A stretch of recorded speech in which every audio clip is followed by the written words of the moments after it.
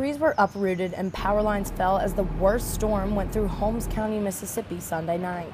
Many residents did not expect the tornado to cause the damage done and were surprised it even happened. I was in church and the lights kept blinking out, and that's when I knew, oh my God. And when it hit, our church kind of like shook a little bit. Residents say the tornado sounded like a train sweeping through the town in what lasted almost 30 minutes.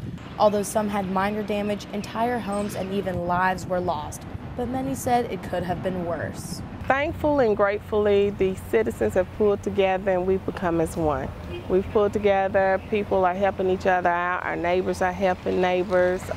We've had neighboring counties and communities and towns to come in and assist us.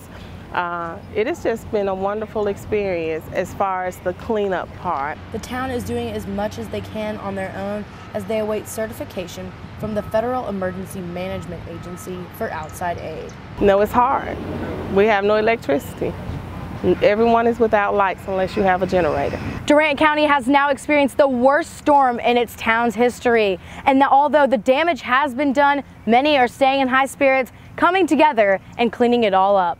Jules Marcantonio, NewsWatch, Ole Miss.